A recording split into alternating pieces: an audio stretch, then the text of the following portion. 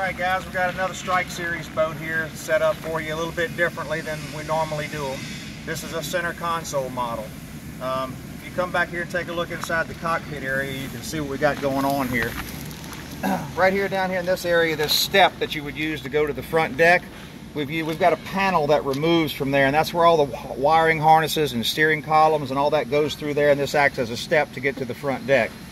And then this box that I'm sitting on right here, this is also a dry storage box.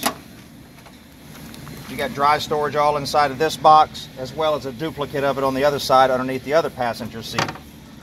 The back deck is set up very similar to, almost identical to the rest of the Strike Series boats we have. 38-gallon divided live well, 50-gallon fuel cell underneath the seats here, storage on both sides, and a nice big access point to all of your bilge pumps and live wells, pumps and things like that. Anything you would need to get to and access and work on, just like on any Strike Series, readily available. You can get to it right there. There's a spot behind the lean post here for a small drink ice chest that you can put a drink ice chest on. Then of course we have the lean post. The lean post allows you to either sit up here and drive, or to stand and drive this boat. So it's a good marsh boat if you want to be elevated and not sunk down in a traditional bass boat sense.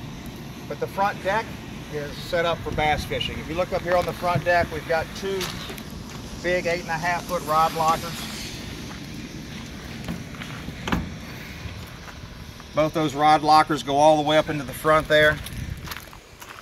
We've got a huge compartment here for all of your storage and tackle needs and stuff like that. And then this particular customer opted for a second live well right here in the front. So this is a pretty big live well right here in the front that's also aerated and recirculation pumps and everything else, just like the one in the back. So we've got two live wells in this boat.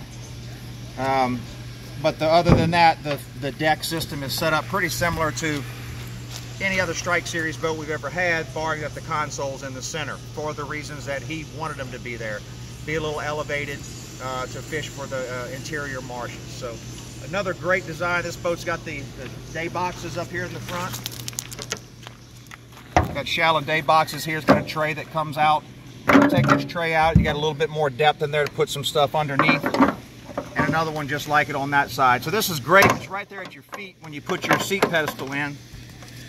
They're right there at your feet, and you can just reach down and get whatever you're using for that day. You put you a few packs of worms, some hooks, a couple of sinkers, whatever you're using that day, in your day boxes, and it keeps you from having to go back in and out of your main storage compartment all the time. Just a really unique boat we got set up. This customer's putting his own motor on. I think he's putting a 250 Yamaha on this one, if I'm not mistaken. But really neat, unique boat for a Strike Series. Just wanted to show it and share it with you guys today. Thanks for checking it out.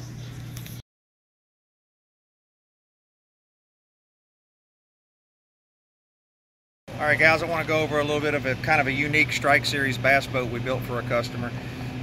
This is a 21-foot Strike Series. However, we've got it set up as a center console. And he wanted to do that because he wanted a bass boat layout. He wanted to be able to drive elevated because he does some marsh fishing. And he also wanted a place to put an ice chest. So if you look in the front here, you can see he's got an area to put an ice chest down inside there. He also got some steps back here. If you look back my way, these steps back here, these are also dry boxes. So he's got a dry box in there. He's got a dry box behind me here as well that also could be doubled as a seat. Another dry box there. It's got plenty of room for somebody to sit down next to this seat if they needed to. Both of these seats that are here operate on a slide, so they'll come forward a pretty good bit. It helps to be sitting in them. And the gentleman that got this boat was not very tall, so he had it come very farther forward than I would like it if I were driving, but it also goes back plenty far enough for somebody my size to drive it as well. This seat also has a slide on it, the passenger side back and forth. Got dry boxes on the other side, just like they have dry boxes on this side. Rod lockers, the same pretty much setup we have on our other Strike Series boats. Live wells in the back, 50-gallon gas tank. This one's got a 300R racing motor from Mercury on it. And really nice design. He came up with the console. He did a CAD drawing and sent us the console. This is exactly how he wanted it to be.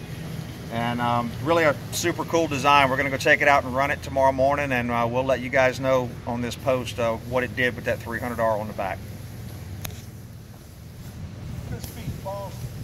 How you stop it, guys?